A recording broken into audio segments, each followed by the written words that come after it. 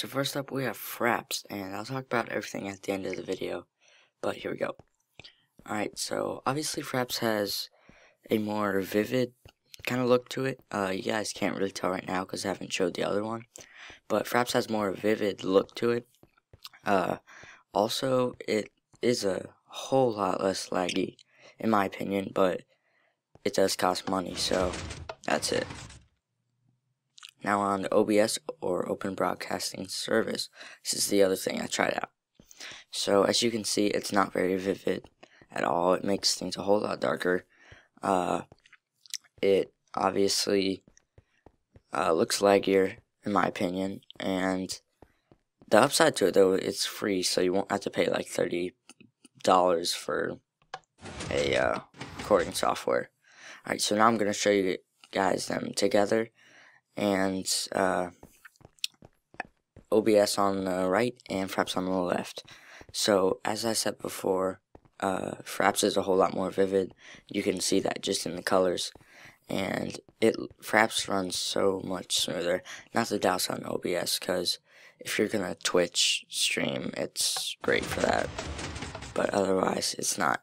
So, as I was saying in the beginning about talking about everything at the end, basically that was a comparison between two recording softwares that I've been trying out, and as you know, it's Fraps and OBS.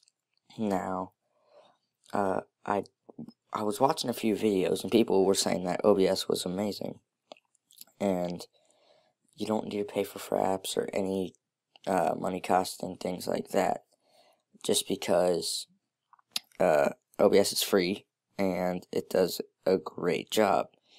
Now, I was watching a video and this guy was playing Crysis 3, and I was watching it and it did look amazing. I'm like, I can do that for Minecraft or whatever games I play. It looks so good. And then when I went to try it out for myself, it was absolute crap. So I don't know if he just like kind of made it corny or something, or what happened, because mine didn't look like that, unless Crysis 3 just completely owns and it looks amazing, but mine did not look good at all. Then again, I think he did have a pretty beast computer, so that's that. But honestly, in this battle, I think I'm probably gonna have to go with Fraps for recording purposes. Now, streaming purposes, obviously Fraps can't do that. XSplit costs a lot of money, and from experience, it's horrible. That's just from my experience. Now, of course, if you have a pretty beast of a computer, you can do that, but I only have 4 gigabytes of RAM on mine, which is not horrible, but obviously that's basically bare minimum for technology today, including an Elgato, which you need 4 gigabytes of RAM in order to even record with the Elgato, and I have exactly that. So I think I found a way to pretty much add on more RAM, but that's a whole different story. But I don't really know. I think I'm gonna go with Fraps for recording purposes, just because it's more vivid, and it's more vivid, and it basically just gets the job done lag free, almost lag free. So yeah, that's basically the comparison. I couldn't find some redstone today, so I'm like, hey, I've been trying this out, and I want to put this up. So that's what it did, and hope you guys enjoy it. Obviously, it's not really gaming, it's gaming related for those of you who want to record.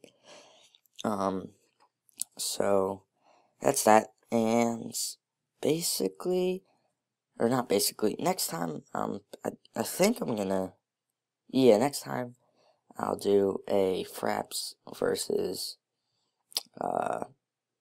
XSplit, just to show you guys XSplit and why I don't like it.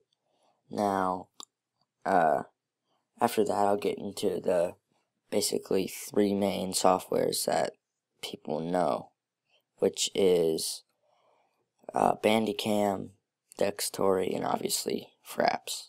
Now, if there's another software out there, definitely tell me. So, yeah, I hope you guys enjoyed that video. I'll be looking out for another one on Friday. And, as always, guys, it's been Sonic Demons from Demon Nation TV. And I will see you guys in the next video. Bye.